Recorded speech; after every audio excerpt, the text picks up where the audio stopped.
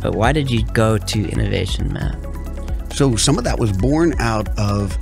the energy in the city, the enthusiasm in the city to build tech ecosystems and startup development organizations, and the feeling that Houston was getting shortchanged on recognition for what we're doing with tech and entrepreneurial activity. And so we met with, it was actually Houston Exponential knocked on our door, and Exponential had a strong conviction that the city needed a media outlet that would tell the stories of successes, so that when the Greater Houston Partnership, when Houston Exponential, when anybody wanted to tell the story about the tech community in Houston and the entrepreneurial ecosystems in Houston, it would be one platform where they could point and there'd be a repository of stories.